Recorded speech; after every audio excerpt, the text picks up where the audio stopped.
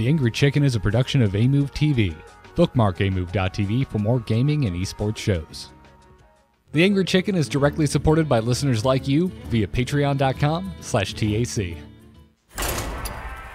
Everyone, get in here!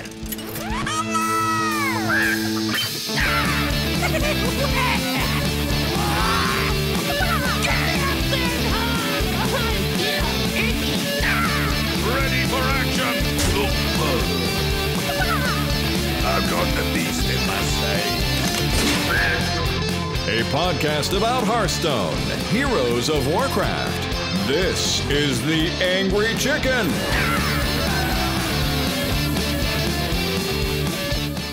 Greetings and welcome everyone to episode 293 of The Angry Chicken. I'm Garrett Weinzerl. I'm joined as always by Willie Dills Gregory, Jocelyn Moffat, and this is our first post-Rosticon launch episode. Hooray! Huzzah! Do trolls have like a cheer? I don't think it's a Tazingo. There, I should have just said that. That's what I should have went with. But yeah, so last week we recorded a day early, did our final card reveal or reviews. Then we did our stream on Tuesday. I think I had the luckiest openings of all three of us. Oh, by a huge margin. Yeah. Woo! Never happens. Mine Oh, were yeah. bad. I think this is I was terrible. I opened over 200 and I opened like 250 packs all told. And I was still at the end. I was crafting a lot of legendaries at the end there. And I'm actually like out of dust again. I had to craft a couple more things. So yeah, I'm like, but always what I do at the beginning is for like the first month or so, every time I get to 100 gold, I just buy a pack. 100 gold, buy a pack, 100 gold, buy a pack until I get my one last legendary. And then I start saving for the next one. So I still got, some packs to open. I'll be fine. I did absolutely horribly, terribly on expansion launch day, but I only had, I think, 65 packs to open. But then I finally broke down because there were some new decks I wanted to try. So I finally broke down. I bought another 40 packs and then opened 4 legendaries in 40 packs. Nice. Oh, damn. So I was just like, okay, so you started none of them were the ones that I needed, but So you started with 60, you bought another 40, so you went up to 100. Do you remember how many you opened total? I think I only opened 3. So I had the one that you get guaranteed in your first 10 packs, and then I think I opened 2 others. So I think I got 7 overall. Okay. Over that, like, 100 packs. Okay, yeah. So I just swept because I got 12 out of like 120. Yeah. So it was And 1 in 10. Yeah, there's 23 legendaries all told. So 7 out of 23. You're missing a lot. But then I had enough enough dust to actually make the Undertaker. I refused to do that troll accent name. What do you mean, duh, Undertaker? Yeah. You don't have to do a troll I accent, but you gotta say ridiculous. duh and No. Undertaker. Are we I gonna? do not. I will call him the Undertaker. He is not the Undertaker. That's not his name. There is no THE anywhere on that card. Yeah, we're gonna peer pressure you right now, Jocelyn. Say it right. The Undertaker. No. I will hold this podcast hostage. Well, we're going to be here for the whole hour and a half in silence then. Chat room. He's a great card, though, by the way. Yes. Breaking the game of Hearthstone, five decks at a time. Oh my there's, God, like, yeah. a lot of different ways to do ridiculous things with that card. He's And if you think it's crazy and standard, you should check out some wild stuff that you can do with them. It's pretty nutty. It's pretty gross. It's pretty gross.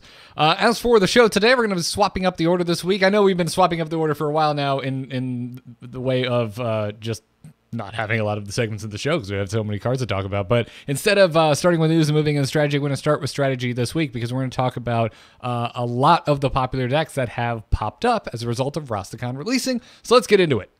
Hit it very hard. Wanna blow something up?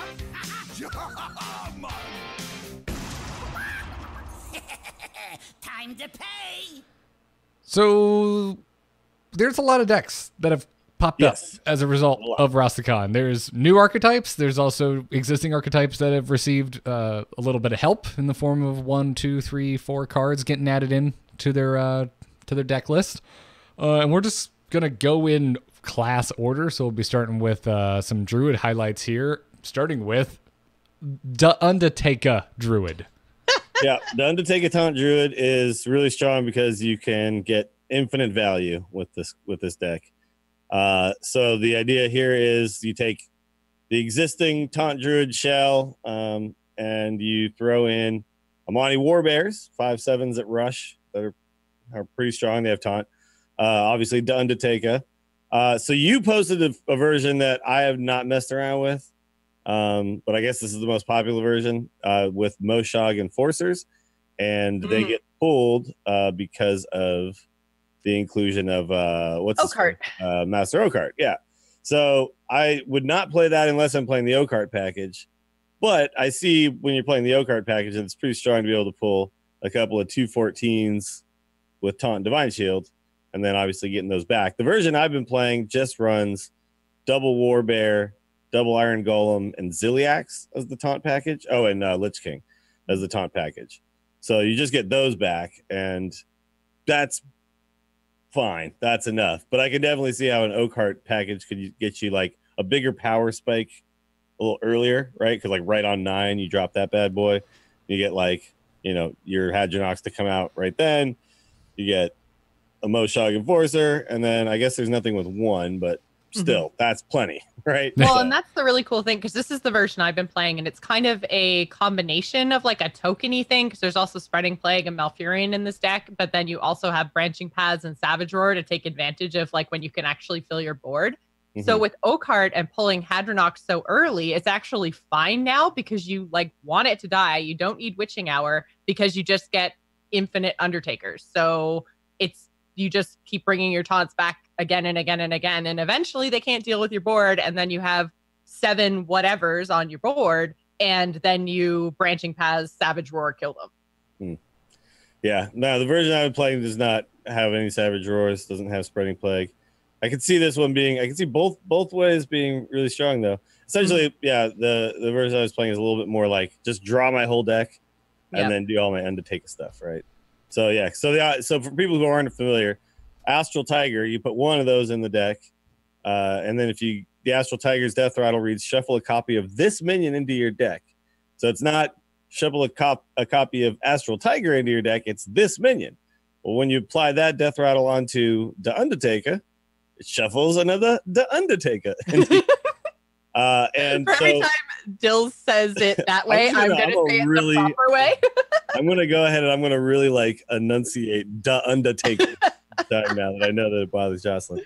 That was my big problem with this deck originally, is I was like, I played it for 2 or 3 games before I actually got the combo off. Yeah. So I didn't really understand it at first because I thought it was going to shuffle more Astral Tigers into my deck. And I'm like, okay, so I guess I never fatigue because Astral Tiger. And then I actually saw it work and I was like, oh dear, this is like shuffling a bazillion Hadronoxes into my deck. Okay, let's go. But also, it's Hadronoxes that are 8/5s instead of 3/7s, which means you can kill your own Undertakers with just a buffed up Spellstone rather than having to use Naturalize. So now you have 4 activators. Yep. Which, Hadronox, because the one like downfall of this deck is you play it and get silenced, right? So yeah, it's this is probably, I mean, we're not going to spend this much time on each deck, but this is probably the one that has like a thing that's got to be explained, I think. To a lot of people. Yeah. But I'm sure everyone's seen it by now. If you're playing any amount of Hearthstone, it's all over the place, and it's real strong. It's real good. I have those Moshog Enforcers make me audibly cuss. I still haven't even run into this version. Like, it was so funny when I was looking over this. I was like, I haven't even seen this version on ladder. It's but pretty nutty. It's the most popular. I haven't run into a single Moshog Enforcer in online games yet. Yep. Well, let's move out of super serious. I want to break the ladder land and talk about a pretty memey druid deck, Gonk Druid. But this is not just because there's also a Gonk. Apparently, someone got rank 1 with Gonk Malagos Druid. Using the Gonk just to, I think, clear off all their twig charges. Pop the twig. But this one is essentially designed to OTK people, and the way that you OTK people is that when you have multiple Gonks on board, it actually banks all those extra attacks. So Gonk reads that when you attack a minion and it dies, you get another attack. Well, if you had 3 Gonks on the board, that meant when you killed a minion, you got 3 more attacks, right? So essentially what you do is you gonk, then you Flabidinous Floop to make another gonk. Then you could even Faceless Manip if you got enough mana to do so. And this actually, I've seen a lot of versions that are running Floop's Glorious Goop. This one doesn't have it in there.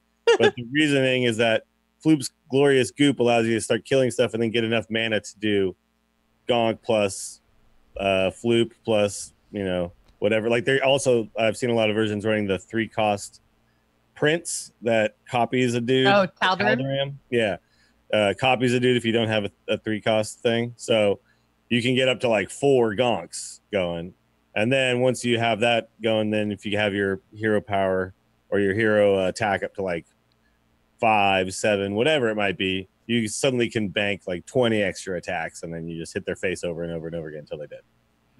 So you can get like over 100 damage with this pretty easily. That's just bananas. Also, I'm gonna give credit to chat room. I don't remember who it was that mentioned World Tree with Gonk, but we were kind of like, yeah, but you're probably not gonna do that. But here it is working. Yeah. So the rank 1 version though, this is funny because Crip was playing a bunch of it last night, and he never once played the Gonk. Like, he was winning because of the Malagos Druid. Yeah. Yeah, he was playing Malagos Druid that happened to have a Gonk, which essentially was a 30th card that never even hit the board. And he was like, yeah, and I'm just, winning without. So it's like, it's not like that's just some important thing. It's just, hey, sometimes maybe you're going to. The problem that I have with, and I don't think it's going to be a real deck, is because I could just not play like 5 minions onto the board, and you can't then bank 20 extra attacks. Yeah, right? Exactly. Yeah. And I think that's people are going to learn how to play around it and then not play out minions when it looks like they're ready to go off. And then you mean what are they ready going to gonk off? Ready to take the gonk off. Yeah. So we've already talked about Oakheart having an attractive package, and now we're talking about gonking off. Yeah. Okay, cool. Cool. This is the world we live in. Good to know. Yeah. And one more thing, dude. The Undertaker, you've got Gonk, you got Floop, Floops, and Flabidinous Floops. Yeah, you gonk your Floop, but you should probably Gloop first. Yeah. Never gonk before you Floop. Never floop your gonk before you gloop. Yeah. And then shoop a doop. What the hell even are we talking about anymore? Everyone is so concerned about power creep. That's the thing everyone wants to talk about. No one wants to talk about absurd creep, which at this point in Hearthstone, if anyone just tuned in, not knowing what we're talking about, if we're talking about Undertaker, Gloop, and Floop gonks, it sounds completely insane. Total nonsense. I feel like I'm smelling burnt toast over here. It's crazy. It's crazy. So, there's Gonk for you. If anyone's wondering where the deck lists are coming from today, we're just going down the line at HS Replay. They're not a sponsor. We just like their website. That's where we're pulling all these deck lists from. Let's move into Hunter and talk about Spell Hunter. Hunter seems to I don't know, like this. This is real good. Out the gate, Hunter is feeling like Druid, where there's just so many damn versions you can play, and they all have win ladder climb potential. Yeah, every version of Hunter right now is pretty good. They just have a lot of powerful stuff they can do, and you can just kind of shoot. It's like choose your own adventure with Hunter. What do you like? Do you like Spell Hunter? Do you like Recruit? Do you like Secrets? What do you like? It's all fine. It's all gonna work out for you. Yep. Do you like hero cards? I hope you do, because guess what? You're playing both of them. Yep. Oh yeah, because they're both super, super good. I don't remember y'all's take on it, but I was definitely wrong. I was like, Zul'jin's great, but not in this meta. We'll just wait until everything rotates out. Nope, never mind. I was completely wrong. We're just gonna play both hero cards. I figured that that it's a good card, but I also figured that you wouldn't want to overwrite your Rexar thing. And it's true, you still don't want to overwrite your Rexar if you don't if you have Rexar, you probably just want to stick with Rexar. But I think just filling your board with 3/3s and playing with the Secrets is just that's just gonna win you the game most of the time. Yeah, and I feel like they have enough game mid-ish game that with just plain old spell stuff, you can usually get to 10. I've seen a lot of people play Zul'jin on 10, get big boards back with To My Side and all that kind of stuff, and Spellstones obviously. And then they have these big boards, and then they're like, okay, I have Zul'jin for maybe a turn or two, but he's done his thing because his hero power isn't all that great. And then I just Rexar.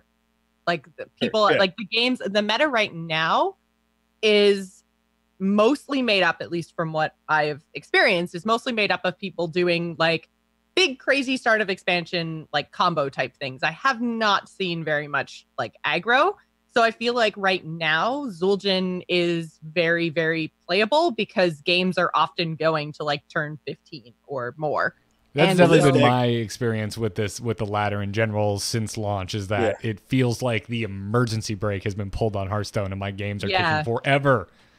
So in a much slower meta, even though like Odd Paladin is still like the top dog deck, I think in this kind of a meta, you're going to have a lot more slower games, and that allows Zul'jin to be played. If we go to a faster, more aggressive meta, then I think we'll see things like Spellhunter fall off. But this Spellhunter deck, it doesn't even care if you're Odd Paladin, because it goes double explosive trap, Deathstalker Rexar, Spellstones. It's like, I don't care if you have giant boards of 1/1s, like they're all dead to me real quick. And you can make the game. And I found that actually as the hunter, especially with the Secret Hunter, which we haven't talked about yet, but even with this Spell Hunter, I'm the beatdown deck. I'm the aggro deck. The emergency, Zul'jin thing later oftentimes doesn't even come up for me because I'm the one who's killing you on turn 7. It's like Zul'jin is nice and all. It's good to have it there, but I feel like Hunter is just super powerful from turn 1 all the way through. I mean, Hunter right now to me is like the only class that can just go like 1, 2, 3, 4, 5, 6, 7 or whatever with like still have a late game. Perfect card every single turn. Yeah. Undertaker Druid is like trying to like ramp and get to this big crazy late game. Hunter's just like, I'm curving out and everything I do is just above the board, right? It's like, it's crazy. I mean, on turn 5 I dropped 4 3/3s, and on turns 2 and 3 and 4 whatever, I was doing all this crazy stuff. So like they just got power all the way. DKs and hero cards or not, man, they're crazy right now. Hunter got game. yeah. What's cool though is that it's not. I'm just very happy that we're not in like that like odd hunter is not the thing. Yeah. That we're in a thing where hunter like actually plays a game of Hearthstone. It's not just a game of can I finish your face before you stabilize, right? I have seen a couple of odd hunters, but they're definitely the minority. They're not good. They lose a lot. Yeah. Well, with all these options, unless you're on, trying to build a budget deck and you have Baku, I don't see that as the optimal way to go. No, but if you want to be aggro, this next one though, Secret Hunter. Let's talk about Secret Hunter. So very similar, running again. Running both hero cards. Yep. But that's the top of the curve. Like there's nothing between Rexar and Zul'jin in this deck, which is kind of nutty. No, not at all. This is a low drop oriented deck, and I use the term drop sparingly because a lot of these are spells. Yeah. So but the thing is, this deck, when you get the optimal start, you go Secret Keeper into whatever. It doesn't matter what it is, right? Whatever secret it is, there's an abundance of them. Generally like things like Wandering Monster, Freezing Trap, Venom Strike. Those are like probably the best ones. But you do that. Then on turn 3, you play Mass Contender. If you control a secret, play another one from your deck. So on turn 3, now you have, a 3/4 secret keeper plus 2 secrets plus a 2/4. And it's like the game's just already over. Yeah. Like they can't do anything, right? Turn 4, they play a minion and then you flanking strike it or whatever, or you don't. Or you just shoot it. Or you just played 2 more secrets. You know what I mean? Like, yeah. At that point, just game is over. So this deck has the most disgusting openings I've ever seen. And actually, I was very, very hesitant to think of Mass Contender or Blood Scalp Strategist as good cards. But after playing them in this deck, I'm like, no, these are amazing. These cards are insane. Just because of the power of turns 1 and 2. Mm-hmm. Like 3, you can afford a 2/4 because of what it also does. But if you were having weaker turns 1 and 2, you probably wouldn't be able to get away with it. But this deck, it's like I don't need an immediate giant body of tempo. I'm getting the tempo other ways. Pretty cool. I like it a lot. Also, can we just talk about how much more I enjoy this to like old school Secret Pally and the way it deployed secrets? a little more linear, right? It doesn't just like go, okay, nothing, bang. Like, right. Like you're actually again, you're playing a game of Hearthstone. You're the theme of your deck. You're playing around it throughout the entire course of an individual game.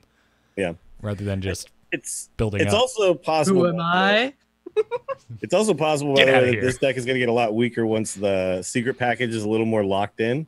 Because right now, it's hard to know what secrets are likely because it's still up in the air. So it's hard to play. They've got like almost one of everything. I was about to say this one, yes. I mean, a lot of secret heavy hunter decks in the past, though, have been in flux for almost an entire expansion. So is it ever going to really lock in? Are we ever going to be like, yes, these are the secrets as etched in stone and never shall you move away from it? Maybe not. It's just right now it's like you're testing for like 5 different things and it's crazy. Yeah. And that's what makes it really difficult to play again. That's what I find cool about it, because that's what I always liked about Reno decks is like, well, if I can only have one of a card in my deck, there's a lot of room for personal choices and what I include in the deck. And that's what I kind of like about secret heavy hunter decks is you can customize a little bit. Mm-hmm. Yep. No, this deck is pretty cool, but I think the next one is my favorite.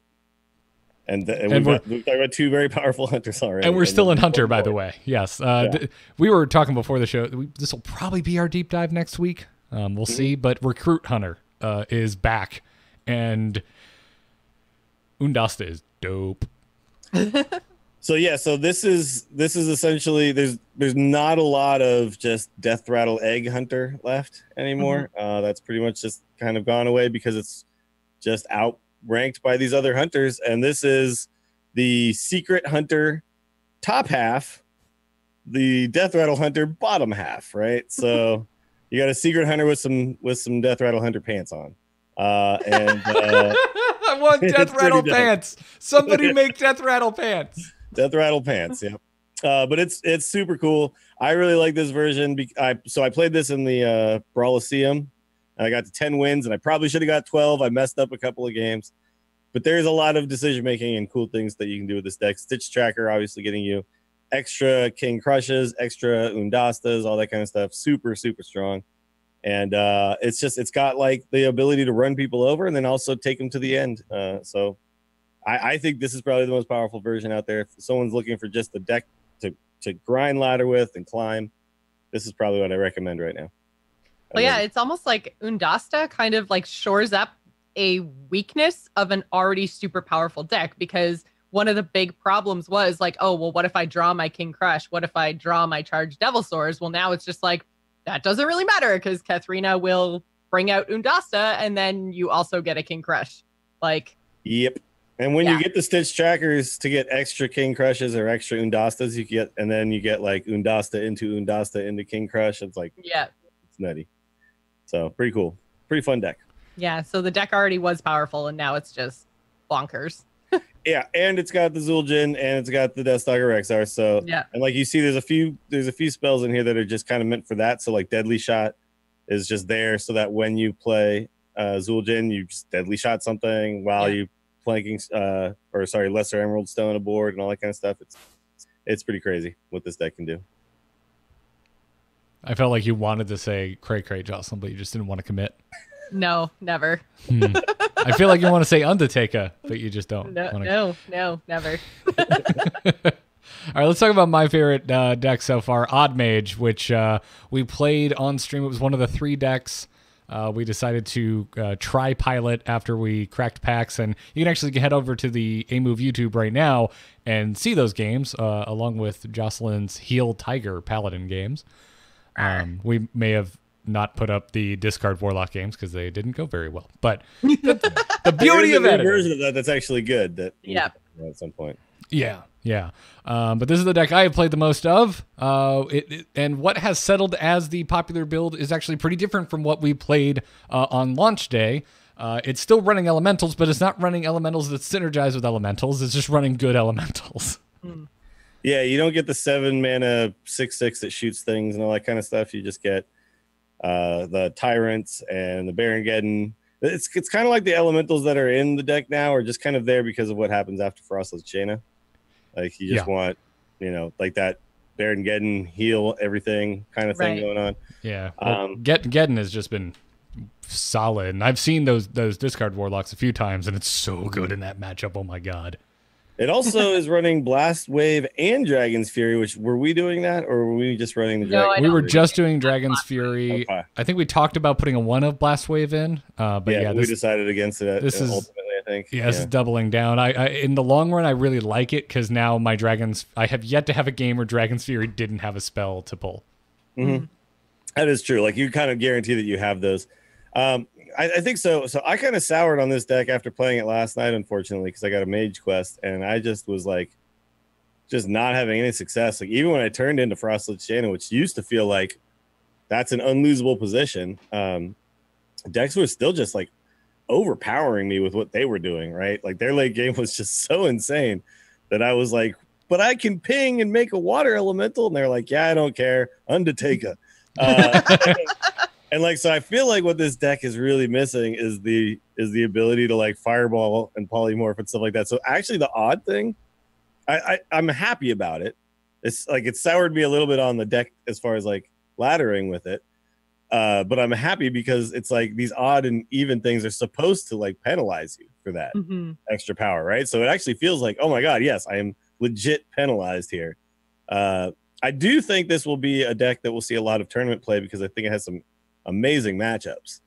Most of them are, and that's why I've been fielding it is because in like ranks, I'm between 10 and 5 right now, so I've been going. I've been playing a lot of decks, so I'm waffling between 7 and 8. But I have not been seeing a lot of Druid, which is a horrible matchup for this deck. Yeah, that's been the problem for me. Is there's just tons of Druid everywhere. Yeah, but almost everything else being played right now is favored for Odd Mage.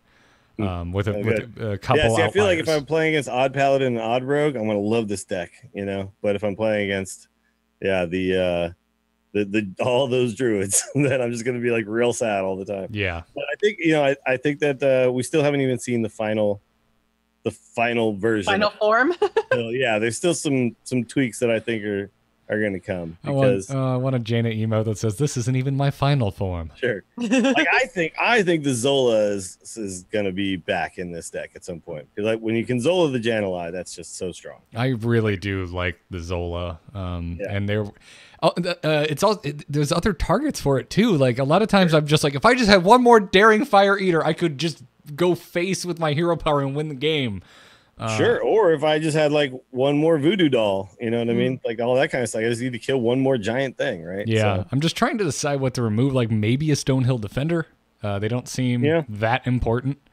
also, you could go down to one Blast Wave probably. I feel like there were a lot of times where my hand was full of big AoEs and I had no boards to big AoE, right? Like I was the one kind of building the board, and I was like, I don't ever want to AoE my side too. I know we said we wouldn't get do that too deep in every deck, but you want to know what anecdotal thing happened to me that single-handedly made me feel better about having 2 Blast Waves in my deck? Multiple games in a row, I ended up with 2 Arcane Tyrants in my hand and no 5-mana spells. Oof, yeah, no, that hurts. So yeah, that actually is like one of the most powerful things this deck does, right? Is it does a big AoE and then drops a 4/4, and then next turn it's like I can now deal 6 damage to something because of the hero power. That's pretty dank. I like that. Yep, yeah, but I'm with you. I think Zola needs to find its way back in here because Zola just turns the volume up on this deck just a little bit more. I think that was the thing that I was having problems with is I was just running out of stuff and they weren't. Like they were able to continue as we went into the late game, and I'm like, I'm out of threats, and the other guy is just like, I've got 1,000,000 Undertakers. Yeah, and I'm like, I can't deal with that. So yep. We'll see where this ends up, but it's always a deck that I think you'll be able to come back to in this meta because it's got so many tools right now. Yep, I'm very much enjoying it.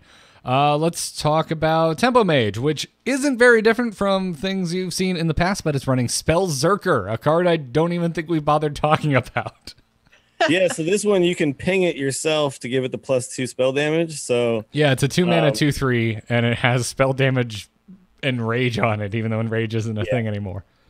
So this, I was actually kind of surprised that this deck's still being around because I had just kind of written it off without Mana Worm. But there was a couple of games where I played against this and they played a Mana Addict and I couldn't deal with it. And I was like, the next turn I just took like 18 and then I was dead the turn after that. So still has a lot of burst potential.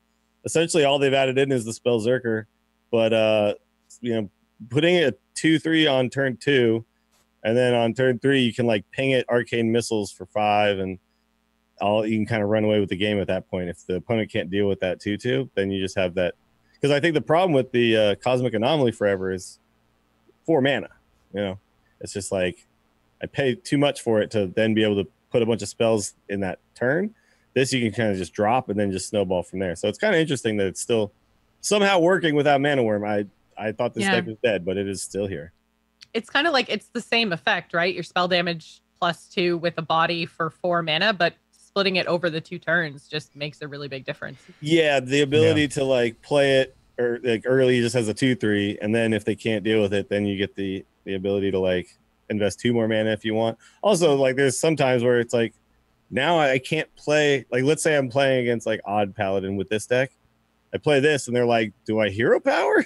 Because now he just runs his 2/3 into one of my 1/1s, and then he has +2 spell power. So it makes the opponent's turn a little bit tricky. Yeah. Spell Zerker is an interesting card, and the stats are in the right place. It's a 2/3, not a 3/2. Granted, I think we'd prefer a 1/4, but balance.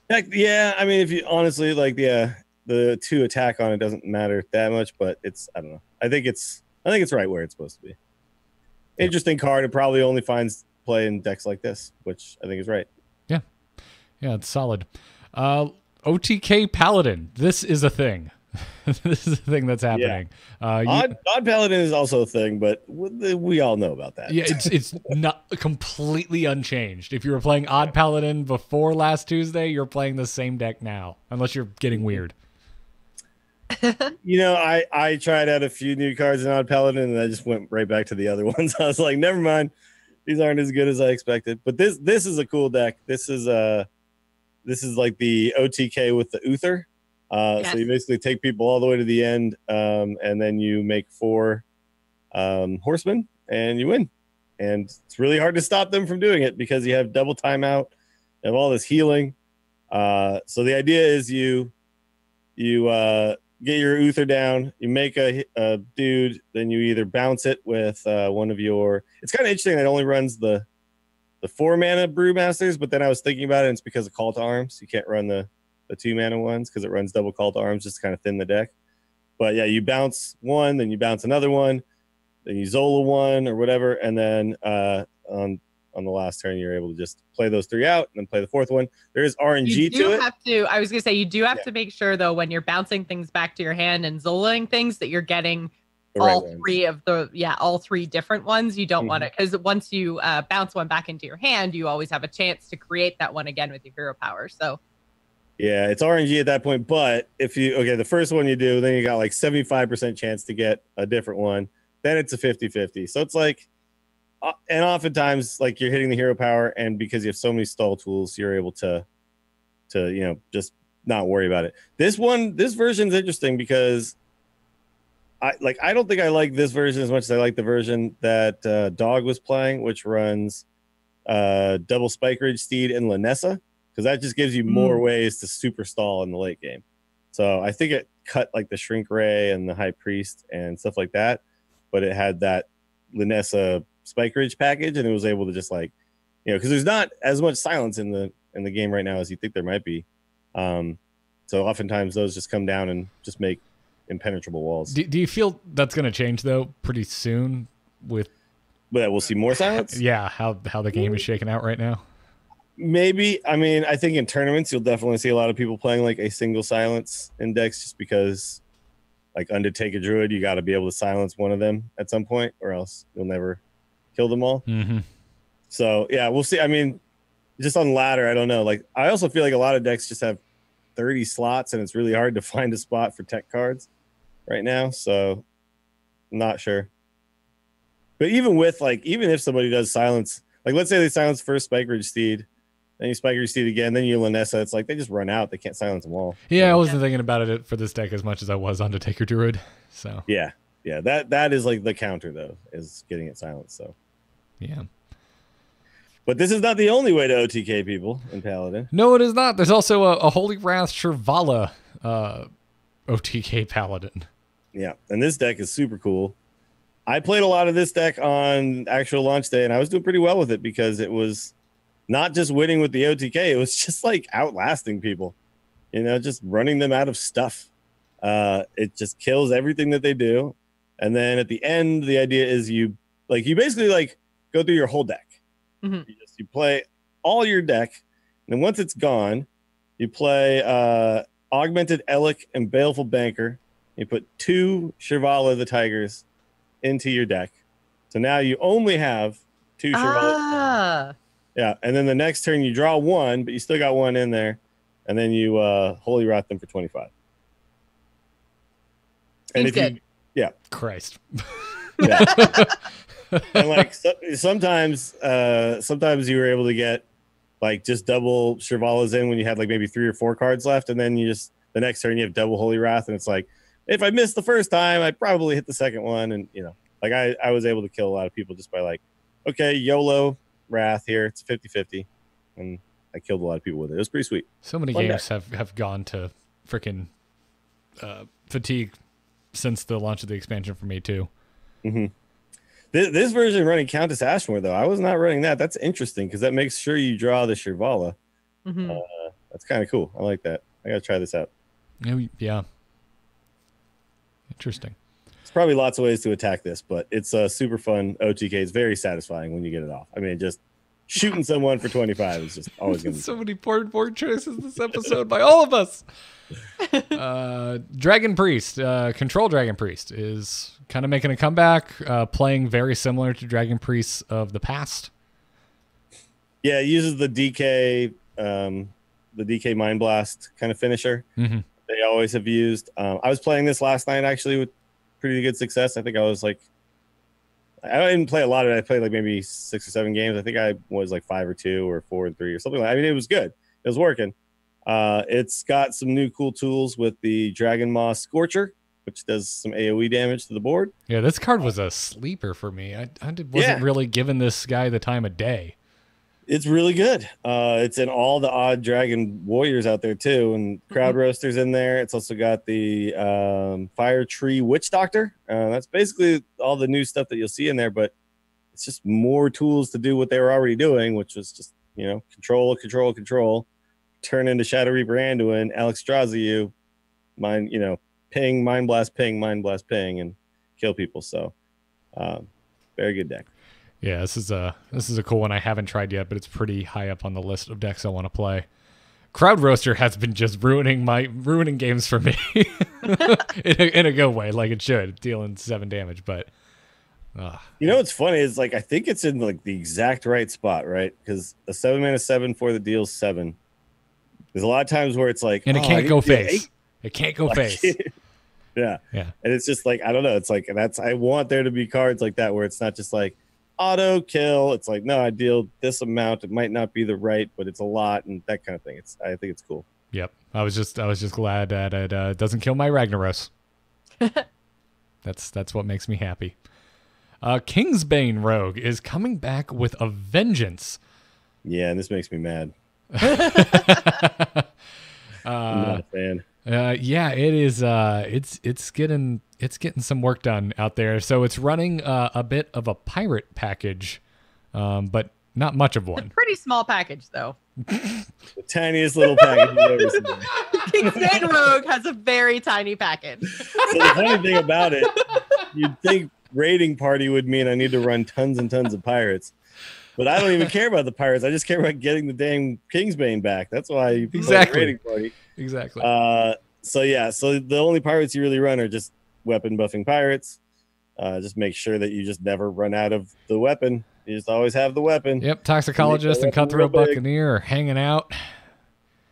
I've also seen a version that had the Lab Recruiter. So like they would shuffle greenskins back into the deck. Oh, interesting. Yeah, and then they could pull 2 greenskins at a time with their raiding party. So yeah, it's just kind of gross how fast this deck gets out of hand with that weapon, and then obviously they never die once they get it going with the leeching poison. You can doomerang it and all that kind of stuff, and then when you get to fatigue games, there's a lot of these games where the games have gotten out of hand, because they're playing against the Kingsbane Rogue because they never fatigue and they never run out of health. And so like this guy's Toast, he got to 20k armor against the Kingsbane Rogue because the Kingsbane Rogue was like, hey, eventually you're going to fatigue, right? And they don't, because at some point they can Valera and then play 2 Kingsbanes, and then they always have 1 in the deck, right? Yeah. So yeah, it's kind of interesting, and it's just one of those decks where it's like if they do their thing, it just feels like there's nothing you can do, you know? And that's like, well, yeah, because even if you run like weapon hate, yeah, then all it does is it puts it back in the deck. It doesn't really they help. pull it out again. Yeah. They just keep whipping it out, man. They just keep whipping out that tiny package. So but it's like it feels almost like Quest Mage or something where it's like I'm just watching some dude play Hearthstone by himself. Yep. And that's why it annoys me. That's why these kind of decks I hate. But whatever, it's fine. It's fine. It's not like top tier, so I don't see it that often. I still find, I don't know, it's weird because I still think Kingsbane, the weapon, is one of the coolest cards I've ever seen added to Hearthstone. But I'm with you. Like when it starts happening, I'm just like, oh, come on. Yeah. Stop healing for leeching poison on it. Stop healing for 12 on your Doomerang. I hate you. Anyways, but that's okay if that's making you mad. Take solace in the fact that Odd Rogue is alive and well, but using a few new cards. Well, not the cards I would have expected. I think this is why I put this in there, just because it's kind of weird what cards made it into Odd Rogue. Oh, come on, Dills. We all called Moshog announcer seeing play an Odd Rogue. That was an obvious include. And former champ. That one I definitely didn't see. I was like, this card is straight garbage, but apparently they just like the fact that it's got 2 bodies in 1 card. That's really the whole thing here. Because you get 2 bodies and it helps you land Fungalmancers and stuff the next turn. So they just like the weird, creepy sand trolls from BFA. That's why they're including it. So I mean, it still does Odd Rogue stuff. Not really much to talk about here, other than the fact that like Moshog announcer, when you play it, is just really hard to get rid of. You got to cast a spell on it or something, because you run the chance of just losing the game right there if you try to attack into it. Yeah, it's kind of what Odd Rogue wants from you. It's like, here's a thing you can't deal with, and then I'm going to murder you. And the fact that it's got 6 attack too, it's just like, it's such a threat. So kind of cool that made it in somewhere. Yeah, I dig it. So on top of the Flappy Bird and on top of the Henchkind Thug, why can't I talk today? Here's another card. Henchkind Flub. Flub, yeah. You got to floop your flub. But make sure you gloop before you do any of that. Yeah, just keep putting threats down, man. And it's got that 2 attack dagger, so it's just like, yeah, I'm coming at you. Yeah. We have still quite a few decks to get through. Let's take a quick break and thank one of our sponsors today. Away Travel is back sponsoring this episode. You can check out the awesome luggage that they make over at awaytravel.com/TAC. Away has the perfect gift for everyone on your list of this holiday season, and for every destination on theirs. We all have Away luggage here at Angry Chicken. I'm very happy to be done traveling with all the travel that was happening, but Away made it just a little less stressful, because they just make nice luggage. I think all 3 of us have spent time now talking about how this is probably one of the nicest damn things we've ever owned. Oh, yeah. It's my grown-up luggage. Yeah, I feel like a grown-up when I'm traveling. Like, check me out. You're not using the free duffel bag from the baseball game you went to that they gave out on like the Thursday night game or whatever? I'm no longer like that weird guy with just a trash bag.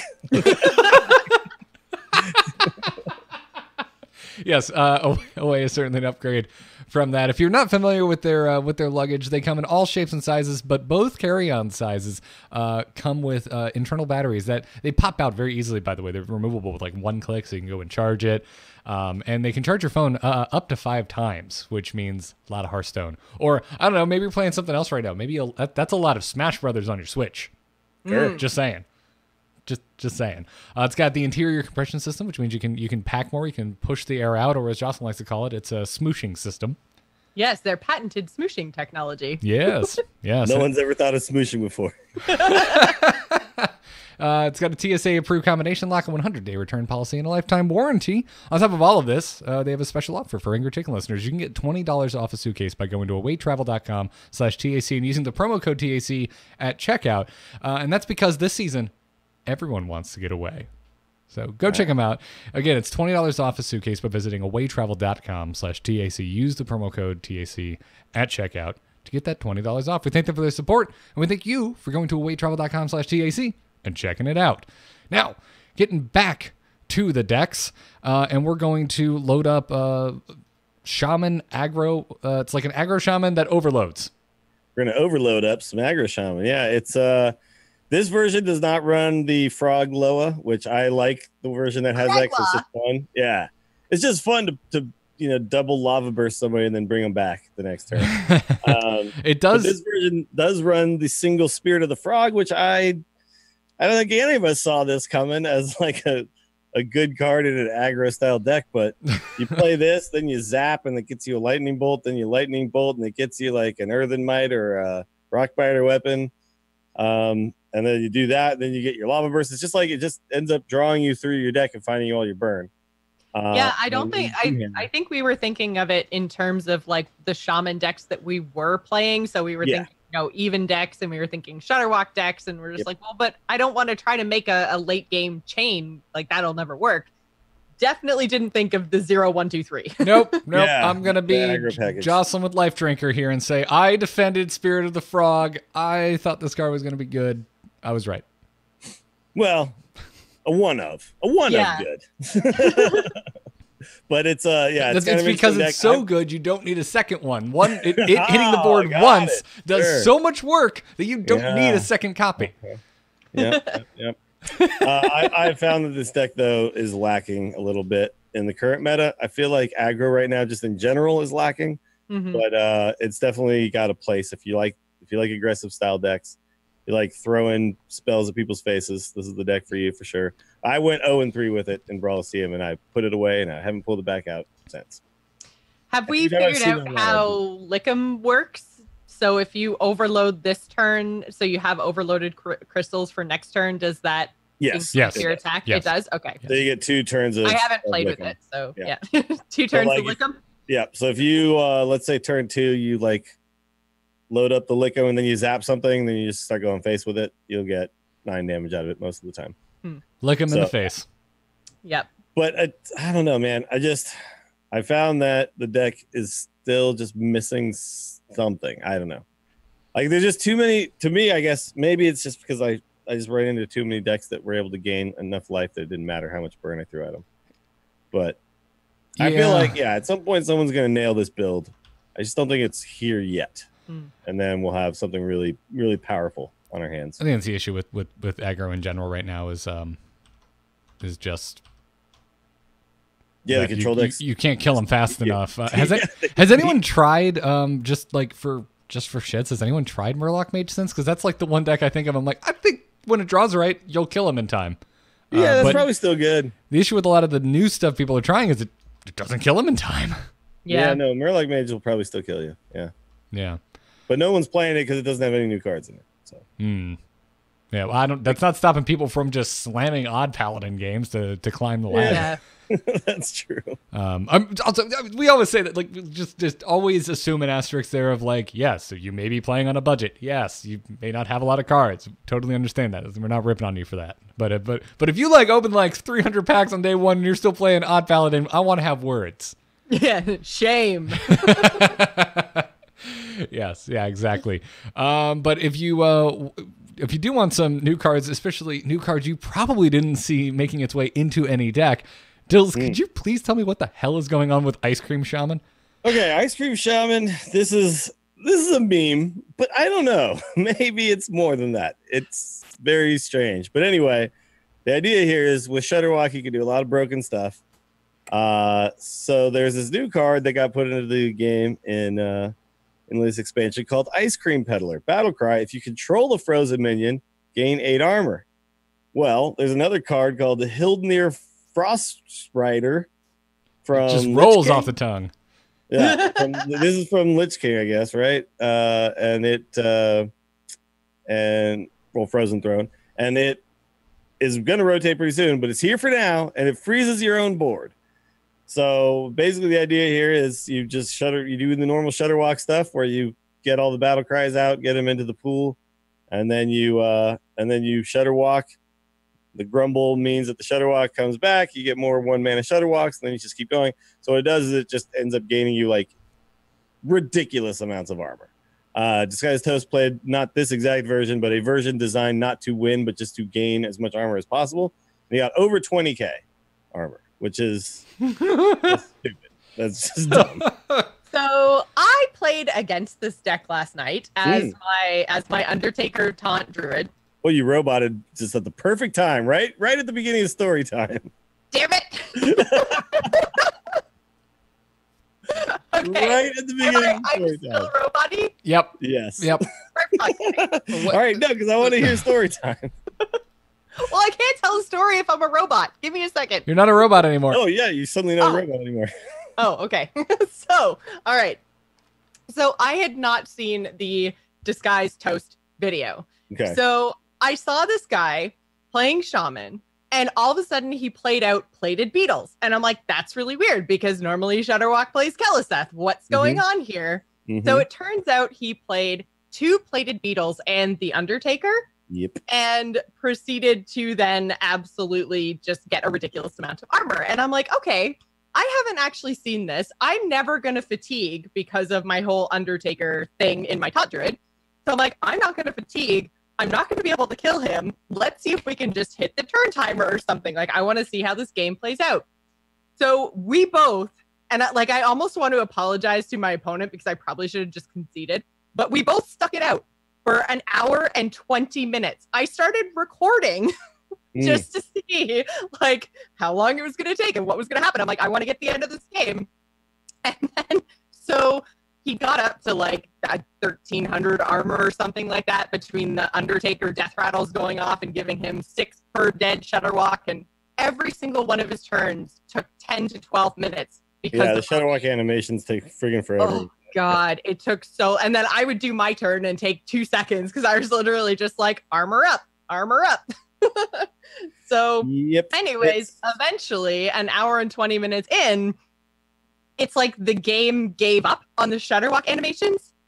His client crashed because he got all the way halfway through the rope before he started Shudderwalking on one turn. So he obviously got DC'd and came back. And then the next time it came to my turn, the game crashed on me. I played my Undertaker and then the game crashed. And then by the time I actually was able to load back into Hearthstone, I got the message saying, you lost your last ranked game due to a disconnect. I was like, Hearthstone? That's an hour and 20 minutes of my life I'll never get back. So there is a video now of Toast apparently also. He's trying more ridiculous stuff. And apparently there's some sort of sequence of things that will just auto DC you and make you lose the game. So I'm not exactly sure. We'll have to do a little more research on that. But there's been now recorded games going over 3 hours because of Shudderwock animations. I think Dane was the first one to post about this in Wild. He played a ranked 25 game in Standard actually because he wanted to see if he could do. He was doing the one you're talking about with the Plated Beetles. And he was doing this is before people figured out the ice cream thing, and he went to 2 hours and 37 minutes. He uploaded it to his YouTube, like no edits. It's the entire game, and it's just all Shudderwock animations. So yeah, there's multiple games now that have gone up to almost 3 hours or over 3 hours now because of this stupid thing, and it's ridiculous.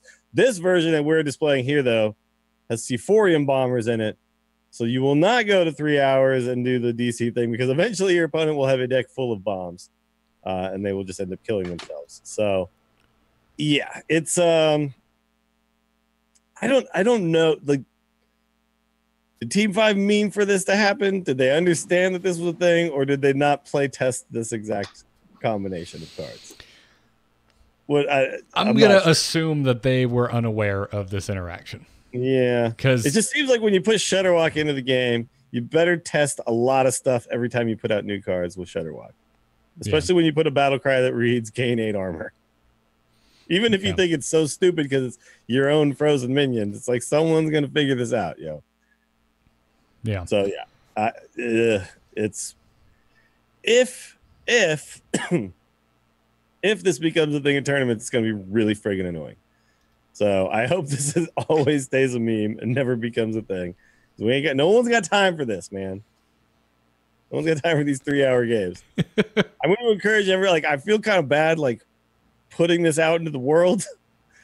Go out, maybe play it once, and then put it away. Okay, once you do the thing, you've done it. You've seen the thing. Stop. Now it's time to stop. Yeah, Or if they could just add a skip animations mode or a skip animations button. Yeah, so there is currently a workaround for skipping the animations, which is to close the game client and then reopen it. When you reconnect to the game, your animations will be skipped. That's I love that closing the game and reopening it is faster than sitting through the animations. yeah, but Like I said, 10 to 12 minutes a turn. Yep. No, it's crazy. I would not expect to see this stay. No. And But you know how people are, man. They love to distribute pain to others. So trolls. Oh of the yeah, world will play this. every turn that he went through, I got a "Oh my god, you're still here!" wow emote, and I was like, "I'm not going anywhere, buddy. You're not killing me. I'm sitting here on my 70 health. you're working for it. Waiting this out." Yeah, You are exactly. working for it. Yep. You chose to play this deck. We're gonna play it to the end. Yep. Well, moving into Warlock, I always like to see what the hell Zoo looks like after an expansion launch, and there is a Rastakhan Zoo seeing play. There's not a ton of new cards, but Grim Rally and Serenite Taskmaster have found a home in this new type of Zoo. Yeah, that makes sense. You got a lot of little guys that you play out early, and if you get any somewhat bigger board later, you can Grim Rally and kill people. So it's Yep. like a mini little bloodlust, maybe, if you can ever get a board to stick. So It's a murder lust because you have to kill a minion to do it. Yeah, but I think we're gonna see. I haven't run into that much Zoo, and the Zoo I have run into is still just basically the old school heal Zoo. But I do see a lot of people messing around with this controlled discard Warlock thing. At first, everyone was doing the quest, right? And now people have kind of moved on. But the Zoo deck will obviously never die. Yeah. The Grim Rally thing is I don't know why I didn't think about this originally is comboing it with Doomguard, so you get the damage in ahead of time when you already have a board, and then you just Grim Rally the Doomguard and attack with everything else that's now buffed. Sure. Just didn't cross my mind until I actually saw it happen. So, yeah. Speaking of the, actually, never mind. Sorry, I thought this next deck had the quest in it, but it does not. Never mind. No. That's what I'm saying. There's everyone was trying the quest. The quest is not the jam. The jam is Soul Warden and just playing good Warlock cards. So, if you look in, you got the only discard stuff is Shriek, Soulfire, and Doomguard. And outside of that, you're not doing any other discarding.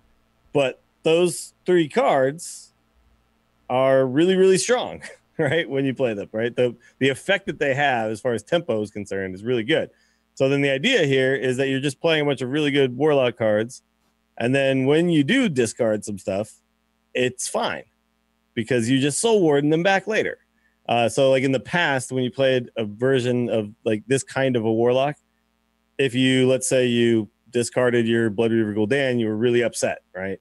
Now you don't care because you're just that's fine. I'll get back my Blood Reaver Gul'dan later on. So it's just it shores up the weakness of what discarding. Yeah, takes away the downsides to Soulfire and Doomguarding. Yeah. Yeah, because at some point you're going to play a 6-mana. The fact is, it's 6 mana 6/6. You don't even really pay that much of a penalty to then just draw 3 cards. What? That's nutty. And you know specifically what cards you're going to get back. So Zalea was playing a lot of this deck, and the other cool thing about it is that you you can shriek away Soulfires on purpose, and then later on get a bunch of Soulfires back, and then just burst people down, right? So turns out multiple Soulfires is pretty good. This is cool. I have not seen this deck. Yeah, it's pretty strong. It's also got the Skull of Minari with the Void Lord package and the Doomguards and stuff like that. So and the Giants. Yeah, it's also got the Giants. So it's also got turn stuff. 4 Giant plan. It's got a lot of different ways to just kind of just murder people. This is what you seem to need right now to stand toe to toe with other decks. You need big end game stuff. Yeah, this has lots of mid game threats, and then it can also turn into Gul'dan later on and just finish Bring back all those things. Yep. Yep. It's a really, really strong deck right now. I also think this might be one of the top tier contenders. It's not very popular yet, but I think people are going to come around to this one. Yeah. Everyone just got so locked in on the quest, you know? It's exciting. We want it to work. I know. Yeah. Make it work. It's one of those things. I've gotten it to work, and even after getting the quest done, it's like the 3/2s each turn weren't enough. It's crazy. Well, yeah, other people are dropping 12 health Divine Shield taunt butthole ogres. It's nutty. Yeah. Butthole ogre. Yeah, butthole ogres. You know what I'm talking about. Yeah, and you're like, check out my little imp guys. Yeah, I got 6/4 worth of stats for free at the end of the turn. Yeah, that's nice. Undertaker is now a Hadronox. I reject your reality and substitute mine. Mm-hmm. Yeah. So, but that's okay. You know, if you're sitting there being a little bummed out because you never wanted to see a Void Lord and a Gul'dan ever again, don't worry. Odd Warrior is alive and well. Yeah, I threw this in there because they're using quite a few new cards, actually. They did basically what we thought they would do with the whole Dragon package. So the Lancer, the Scorcher, the Crowd Roaster that we were talking about earlier. So they basically put that Dragon package into it and shorted up. I put this in here only because we had literally nothing else to talk about with Warrior. Rush Warrior, still real bad. People are trying to make it work, but they're not being very successful. I've run up against a few, and I've just trounced them. So. Yeah, but this deck though is really strong. There's been some games where I've turned into Rexar, and they've still taken me down to the very end and almost beat me. Which was never possible before for Odd Warrior. Like you turn into Rexar against Odd Warrior on turn 6, and you just win because they just can't kill all your stuff. This time, like they just seem to have just enough just to keep going, and I'm just like, stop! Like why? Why do you keep killing my stuff? So yeah, I think this deck is very strong. I'm going to stick around. Yeah, the first time I went up against one, before I had experience under my belt as Odd Mage, I was thinking, finally, I get to outkill all your stuff against an Odd Warrior, and then I was like, nope, never mind. They still have more ways to clear everything. I lose this game. I think that's a horrible matchup for Odd Mage. It's horrendous. I never want to play that matchup again. I'm. Full disclosure, I auto-conceded against an Odd Warrior today. All right, there you go. All right. I was just like, I don't want to play this game. I don't even want to play this game. I'm out. There's a lot. This is still one of those polarizing style decks. I never want to see it again. Matchups and terrible matchups. I never want to see another Odd Warrior, guys. This is it. This is the deck. This is where I draw the line. So let me just to clarify, when you click over to matchups, this deck has an 80% win rate against Odd Mage, 13% win rate against OTK DK Paladin, 7.5% win rate against Kingsbane Rogue, 17% win rate against Shudderwalk, 74 against Z. Like nothing is like 55. You know, like no. Spell Hunter, 57%.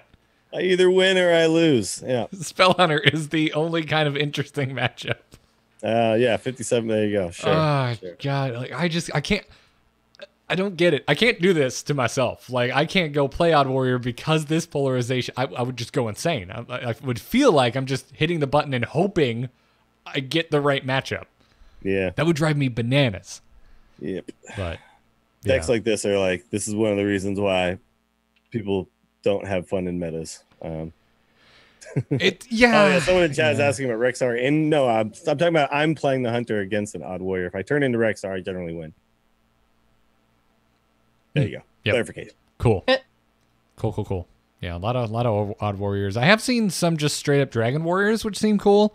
I'd like to see that expanded upon. I don't think they're there yet. I don't think they seem a little half baked.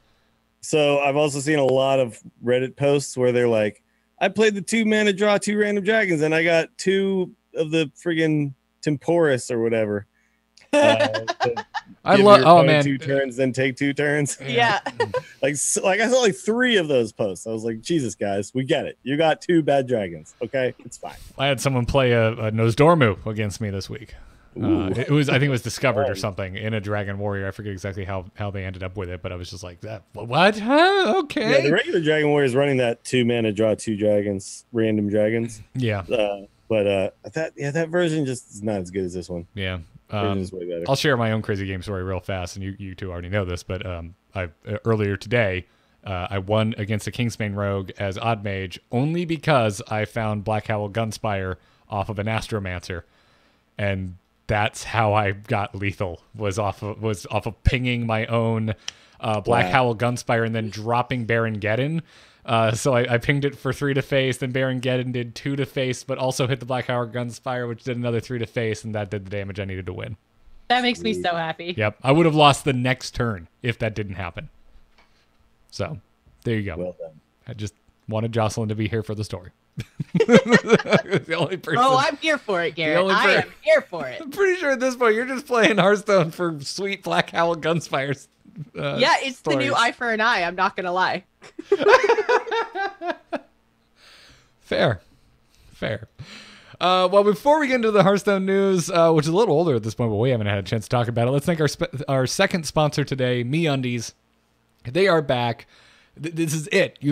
We're still early. It's still early December, folks. You can get your shopping done early. You can finally do it, and you can get your friends and loved ones the most comfortable underwear or pajamas, or both. Jocelyn is wearing a MeUndies pajama pants right now. Yep.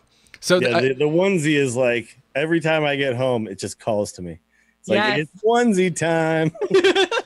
I am not wearing my MeUndies pajama pants right now, only because I wore them so much that Katie went, it's time to wash them. Sure. It's time to wash them. I hate laundry so much, and I literally have been doing laundry like 2 or 3 times a week. As soon as the basket's even remotely close to full, I'm like, oh, it's MeUndies laundry time! Yay! I get that clean lounge pants again. I've had them for literally a week, and I love them. I like live in them. They're so comfortable. I do have to share like a word of warning. If you do purchase the onesie, it may affect your motivation. It may make you just want to Netflix and chill every night. But I actually came down with a little bit of a bug the last couple of days. I had to work like one of the days in between or whatever, two of the days in between. But it was so nice to just like soup tea onesie, like Netflix, and just be chilling out. Like it was the perfect. And they're like, I don't know if the onesie is the same, but the pants are like cool but warm at the same time. Yeah. Like I never overheat, but I never get cold. Like I don't need a blanket. Yeah. I'm not. Yeah, but if I put one on, I don't overheat at that point. Yeah. How do you do it? MeUndies. I don't get it. It's that same micromodal fabric. It's like it's the what it is. The buzzword. They've got some new technology as well. Some science. Yep. So go check them out. You can get the onesies. You can get the lounge pants in fun holiday prints this year. It's all made from that micromodal fabric. It's 3 times softer than cotton if you haven't felt it before. And they still have the offer for our listeners. So you can get 15% off and free shipping if you are a first-time purchaser of MeUndies by going to MeUndies.com/TAC. Again, that's 15% off, free shipping, and a 100% satisfaction guarantee by going to MeUndies.com/TAC.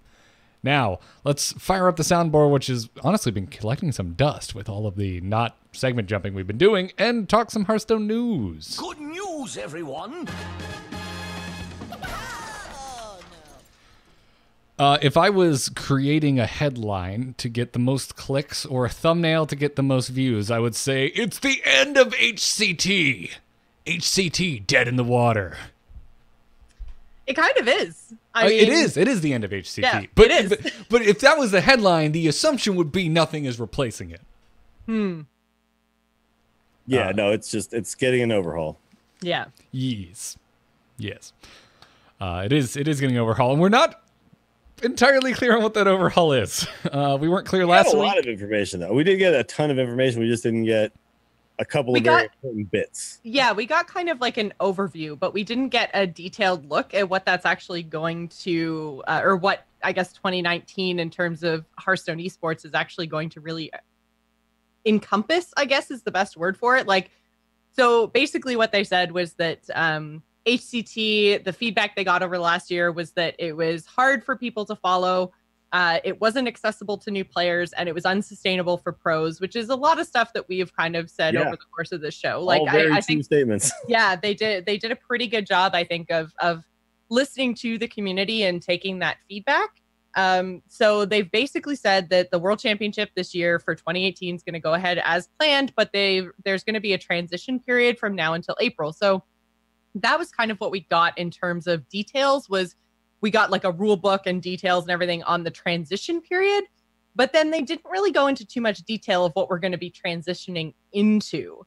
So they did tell us that we're going to have 3 tiers, and that they're going from 2.8 million in prizes up to 4 million in prizes. But they, again, didn't tell us where that prize money was going to be distributed. So of the tiers, we've got your tier 1 qualifiers, which are going to be mostly online tournaments that are run by Blizzard using a third-party program. So again, no return to tournament mode. They're just going to use whoever they end up partnering with, whether it's Battlefy or Smash or whatever.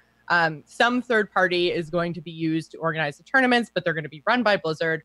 They're not region locked, so they're going to be running multiple every week, and you can play regardless of where you are. You can play in any tournament, just whatever fits your schedule, which was a big complaint from a lot of people, was just scheduling in general. It was like, I can't take 2 days off of work in order to play in an online qualifier to come up through the Challenger program. Like, this isn't really helpful. So now you can play, like, if playing an APAC tournament through the night is the best time for you to play Hearthstone, then there's probably a tournament for you now. This is actually kind of exciting for someone like me, though, because I was never, ever going to try to qualify for an HCT event. But if I could just win one of these and then it moves me to the next level, that seems like something to give a shot to, right? Yeah, you need 1 win in a qualifier. Mm-hmm.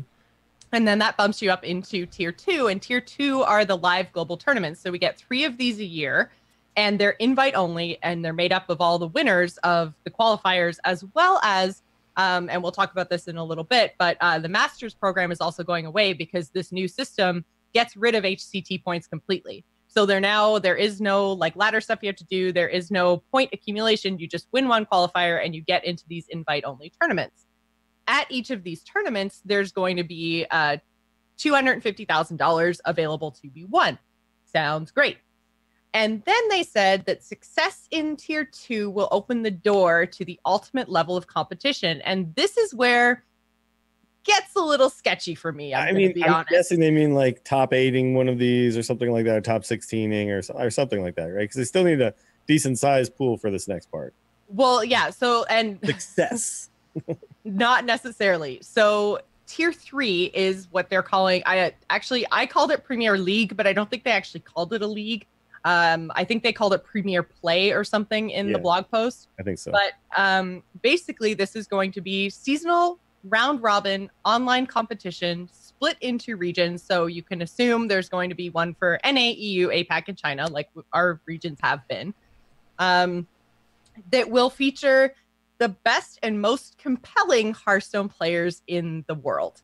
So to me, what this says is it sounds like, at least for the first time, and this is why I'm kind of, I wish that we had gotten more information about 2019, because I think that in terms of prize money and in terms of player pool, this is the biggest question mark for a lot of pro players. And because we don't know how big the Premier League is going to be, we don't know how much they're going to get paid to play in around like weekly round robin games. We don't know what the finale is going to look like, and we don't know who's going to actually make up the first Premier League players. They haven't said, like, the fact that they included the wording of most compelling Hearthstone players makes me think that they're going to be pulling in players like Kibler, which, okay, yeah, he brings in a lot of eyeballs, but is that really the best thing for Hearthstone as a competitive esport? And I think that this first season of the Premier League is also like, and again, not enough information to really figure this out, but if, say, we're dealing with a lot of other leagues we've seen in esports, generally they have a fairly small pool, so somewhere between 8 and 16 teams. Hearthstone might be slightly bigger because, you know, Hearthstone's an individual thing instead of a team sport. But these leagues aren't necessarily big. And then when it comes to like promotion relegation time, which is how I assume that tier 2 and tier 3 are going to feed into each other, then it's like, are they, you know, putting 2 spots up for grabs in the Premier League? Are they putting half of the spots up for grabs? Like, how many of these spots are going to, or how many of these players are really going to be relegated down? And if most of the money is to these players who are going to have to play weekly for an entire season, like, you've got to assume that this has to be like salary-ish. Wait, then where does it say weekly? Huh? Does it say weekly? I thought it just says seasonal round robin online competition. Well, yeah, but if we're like the only other round robin online competition they've done is HGG, right? Yeah. And Global Games was weekly. So Okay. I mean, yeah. Yeah. It's an assumption, but yeah, but possible. that's the thing. Like all of this is assumption because they didn't really give us any Yeah. 2019. Like when I hear There's also compelling players, I think of like last year's world champion and stuff like that. Like I would think that they mean like people with like interesting stories and stuff like that, not necessarily like big streamers, but also I do know that Team 5 has kind of like given a lot of things to just big streamers just for being big streamers. So yeah, we'll see what that really means. It does make sense if that's what that means too, just because get more eyeballs on the event, right? Like I don't know why you would obfuscate the information otherwise.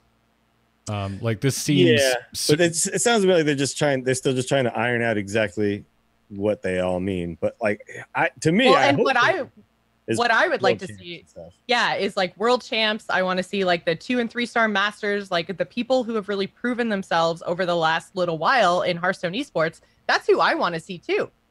Yeah. But the fact that they didn't just say the best Hearthstone players in the world. If they'd said the best Hearthstone players in the world, I'd be like, great. You know, our top HCT point earners, like those are the guys who are going to get the first spots. But are those necessarily the most exciting Hearthstone players to watch? Not always. You know, some of them sit, don't emote, don't do anything, rope every turn, versus like the purples even of the world who, you know, get emotional and are entertaining to watch. Like Sinto is another example of a Hearthstone player who's super fun to watch, but didn't. This also could mean nothing though, too, right? It could just mean like the best and most compelling. Like by them being the best, they also are the most compelling. Like it could just be like we're using 2 adjectives to describe the same pool of players. Like it, you know, like we just need to hear more information. The other thing we're not referencing is the elephant in the room, which are there are a lot of rumors going around that quite a few of these slots are going to be invite only, and it's going to be popular personalities, not the merit of the actual how good they are as a player. That's the big rumor going around right now, and because of how murky this announcement is, it makes it seem like those rumors are true to me. Yeah, sure. I think that would be like I hope that's not the case, because I think that would be going against what they said at the very beginning, which is not accessible to new players. They said that as one of the feedbacks. If you then start inviting a bunch of people who just are already popular, then you've gone against one of the first like tenets that you just said right at the very beginning. Well, and that it kind of sounds like the qualifiers and the live global tournaments are accessible to new players, but I'm just not sure how accessible this tier 3 competition is going to be. It's kind of, for me, it's the big question mark in all of this. And we're assuming most of the money is there, because they've said $4 million total prize money going up for whatever they're calling this. Yeah, 750,000 of it is accounted for in tier 2. There's $3,250,000 that still needs to get doled out somewhere. Yeah.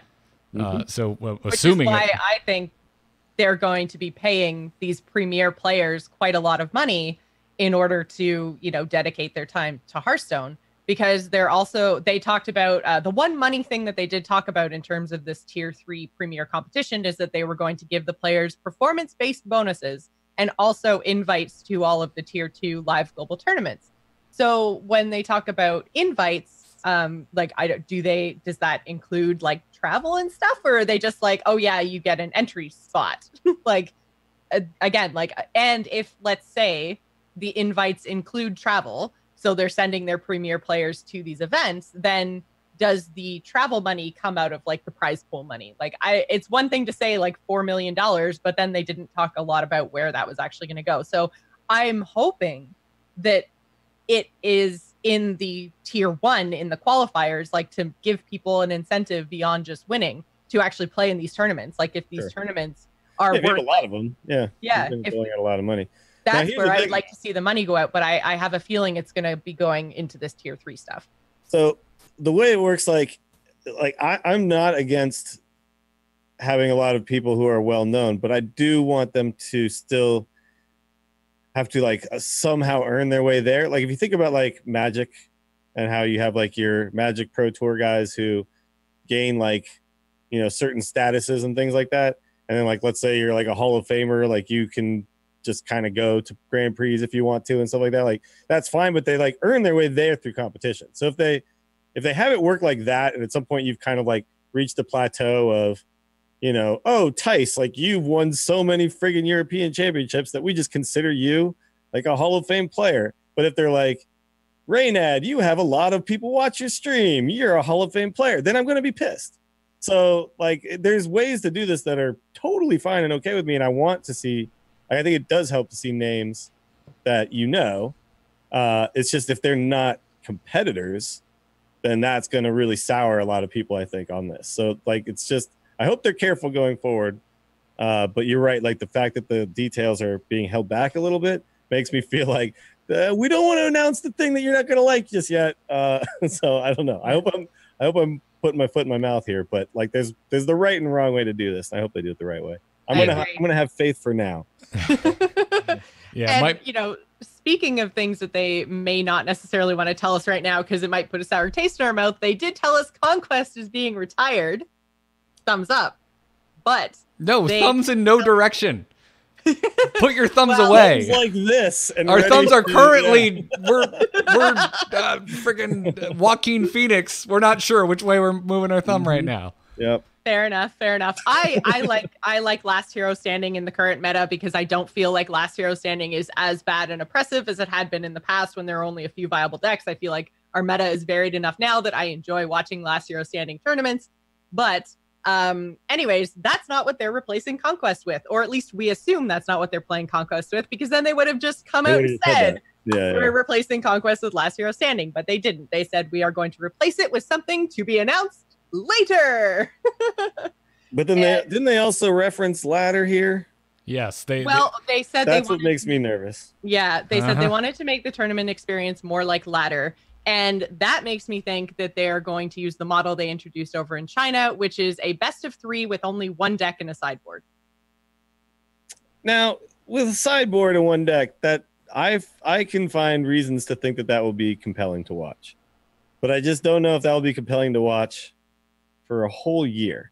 But like I do find it really interesting when you watch like a Magic tournament where everybody brings one deck, and then it kind of makes what deck you bring be kind of interesting because you either bring what's considered the top tier deck, or you bring some sort of counter to that and you try to meta bust it and that kind of thing. And there's a lot of interesting stuff that goes along with it. Also, if there's one deck that maybe gets destroyed with like a single sideboard card, then you can't bring that. So it becomes like an interesting thing of like which deck has the most ability to be adjusted without losing its kind of core, its game plan.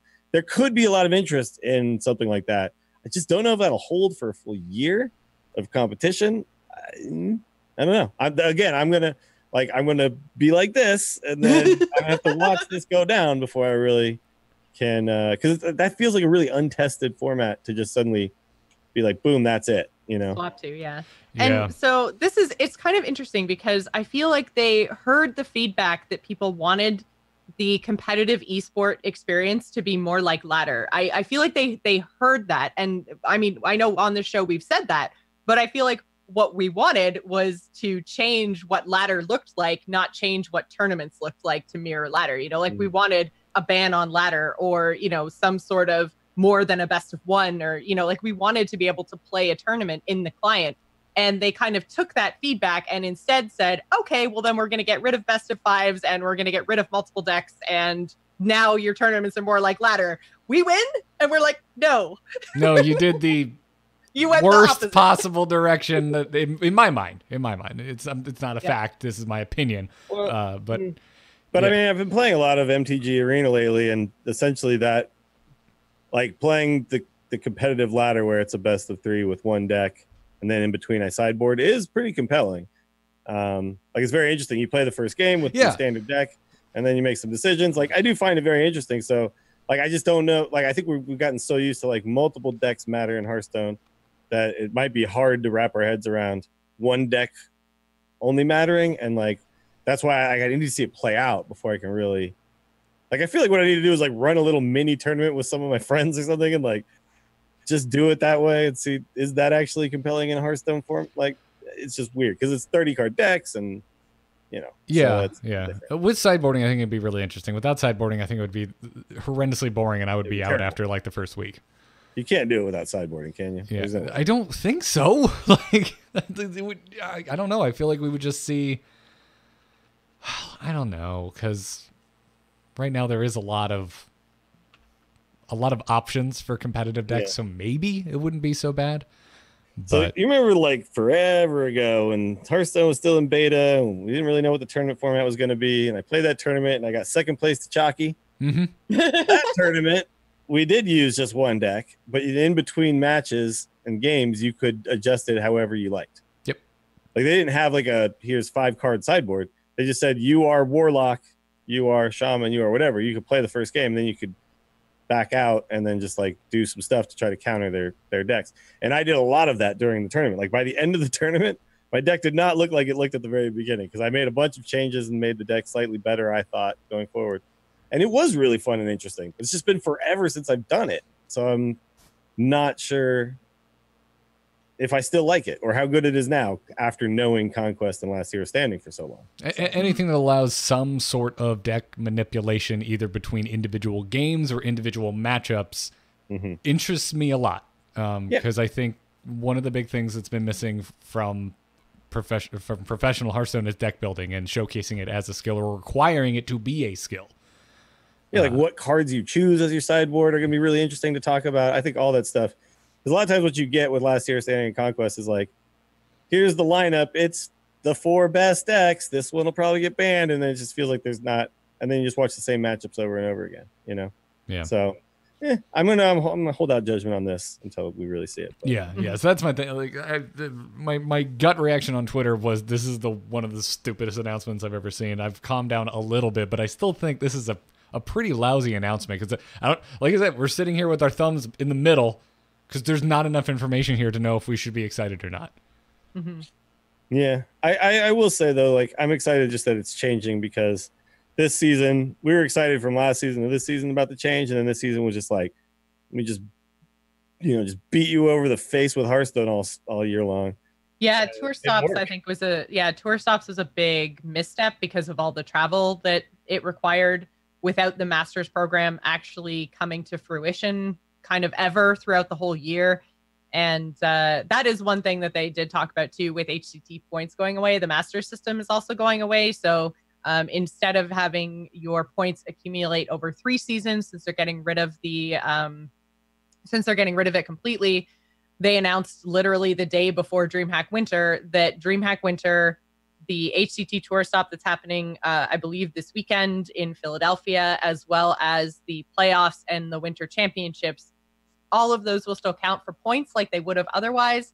And then your accumulated points over those 4 seasons, so from the start of 2018 all the way through until March 31st of 2019, if you accumulate the 200 points that was required to become a 3-star master or 175 for 2-star master, whatever the case, they also added another tier to the Masters program. Those players are going to get equal or greater value rewards. So that includes appearance fees at next year's 2019 tournaments, as well as invites to all 3 tournaments. If you are a, 125 point, then you get 1 invite. If you're 150 points, I think you get 2 invites, 175, all 3, 200, all 3, and then just varying appearance fees for those different levels. So I'm glad that they are actually rewarding people who did the work to accumulate all of these HCT points. But in terms of the Masters program going away, they really should have announced it a lot sooner because there's a lot of people that weren't planning on traveling because they expected, first of all, ladder to still count. Ladder no longer counts. That was a change made November 30th. And then, there's no other tour stops coming. So they were, again, expecting January, February, March tour stops that are not happening. There's DreamHack Winter and ACT Philadelphia, the last tour stops. DreamHack Winter's already happened, obviously. And, then the playoffs. So, I mean, you had to rip the Band-Aid off at some point, though. Yeah, but they probably shouldn't have ripped the Band-Aid off the day before it was going to happen. Yeah, I mean, there's no perfect day to do it, unfortunately. In my opinion, there's no perfect day to do it. So I think you just do it, you try to make good, and I think the latter thing is ultimately a good thing. Yeah, Yeah. that's the kind of thing I think they were probably looking at, and they're just like, well, we can delay, but does it make it worse in other avenues? And I mean, with the old HCT format, there were always things coming up, so it was kind of gonna suck. I feel like, Yeah. more or less. There's always going to be I bad feel like timing and all that I kind mean, of stuff. to be honest, I feel like the ladder change, they made it happen. Like, I think the right way to do it would have been probably either March 31st, like have it count all the way through the transitional period. But I feel like they then worried that there would be too many points on the board and then they'd have to pay out too much money. That's not my take on that. I think it's just There were a lot of players. There were a lot of players that were right around the kind of 150 points mark that if they had 3 to 4 more ladder seasons available to them would have very easily been 175 to 200 points over 4 seasons. Yeah, but then they would have gotten like $1,000 appearance fee for, for 3 tournaments. So that's yeah. But then they would also put in like hundreds of hours of work for that.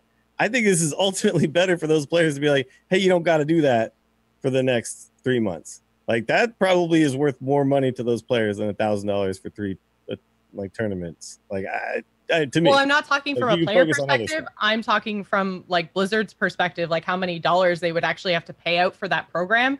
If we're talking like right now, there's Hunter Ace who's got more than 200 points. So they have to pay $2,500. If they opened it up for another 4 seasons and had to, 4 ladder seasons, so 4 more months, then they could be looking at 100 players that actually hit that 200 points. So then all of a sudden, that's a much bigger expense than paying Hunter Ace.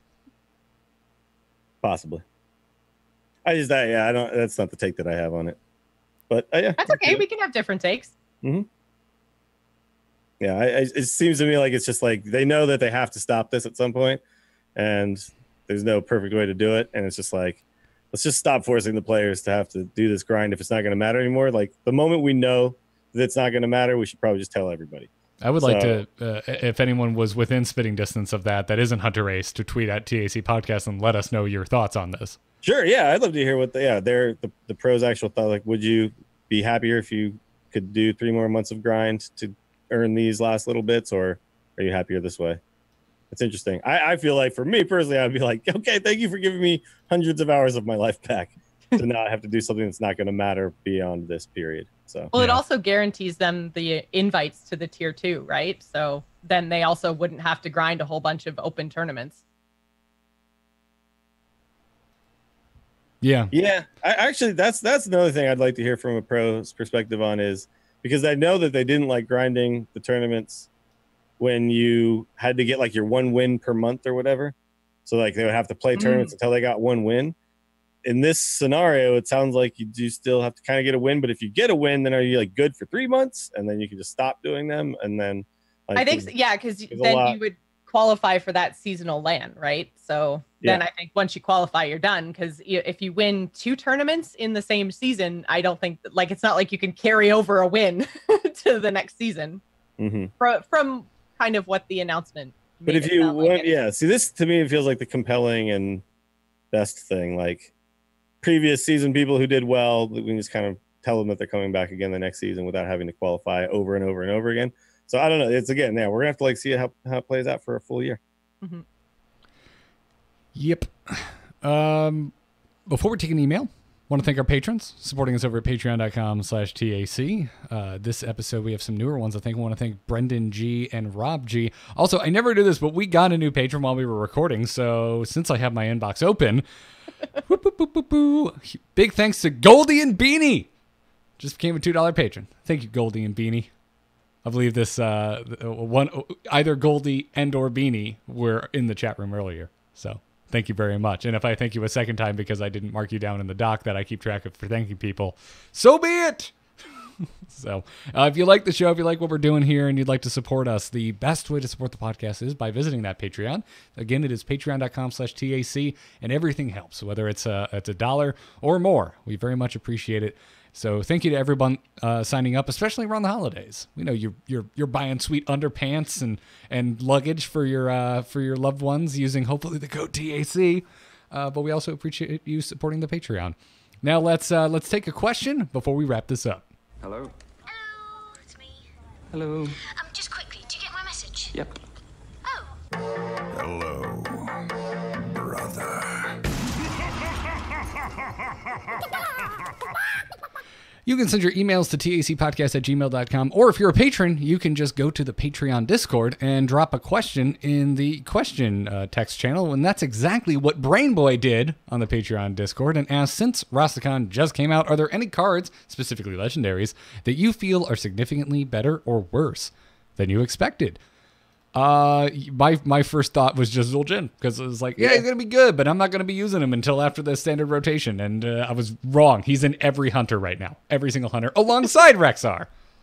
Yeah, Zul'jin would be my first go to. Is like super surprising, like just how freaking good he is. Like I definitely did think, okay, that's a good effect, but I didn't think it was gonna be, top tier, whatever. Also, just the other hunter cards. I know he said specifically legendaries, but just Blood Scalp Strategist and Masked Contender, like didn't see those coming. But they're here and they're real. Yeah. Yeah, I feel like there aren't really that many legendaries that are kind of like smacking me in the face as super powerful right now, outside of Zul'jin, and obviously we talked a lot tonight as well about Undertaker. I knew Undertaker was going to be good, but I don't think I saw the like crazy druid stuff and shaman stuff coming. But yeah, I'm trying to think of one that I thought was going to be super amazing that ended up being bad. I'll say Cragwell the Frog looked really friggin' good, but the deck that he's in has kind of fallen flat to me. That aggro shaman, like we talked about it as being a deck, but I think it's not actually that good. Yeah, I don't think it's necessarily Cragwell's fault. I think the archetype as a whole is, but it's the deck he ended up in. Right. Yeah. But I mean, it's also like his spirit. It's like the spirit. It's a good card in a deck that's just not powerful enough. Oh, you know what? Zentimo too. Like I thought Shaman was getting all these really great things, and Zentimo hasn't really found a niche yet. So give it time. You never know. I think Zentimo's effect is always going to be kind of there. It might even be another expansion or something like that. But I'm wondering if. Oh, sorry. Go ahead, Jocelyn.